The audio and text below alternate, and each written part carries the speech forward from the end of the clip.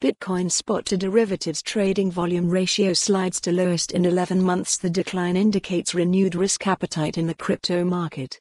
Alex Thorn, head of firm-wide research Galaxy. Here Alex Thorn share his take on Bitcoin and inflation. It's complicated at Consensus 2023. Secure your seat. Alex Thorn, head of firm-wide research Galaxy. Here Alex Thorn share his take on Bitcoin and inflation. It's complicated at Consensus 2023. Secure your seat. Alex Thorn, head of firm-wide research Galaxy. Here Alex Thorn share his take on Bitcoin and inflation. It's complicated at Consensus 2023. Secure your seat. Alex Thorn, head of firm-wide research Galaxy. Here Alex Thorn share his take on Bitcoin and inflation.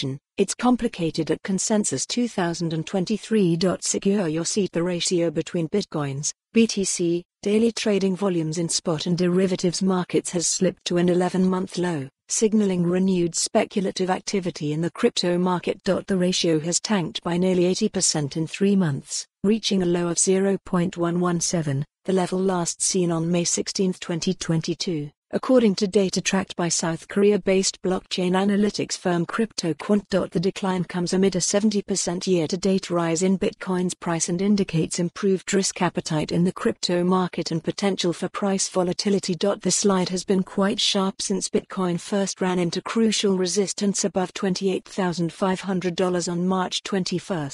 It shows speculators have recently piled into Bitcoin at a faster rate relative to retail investors and long-term holders.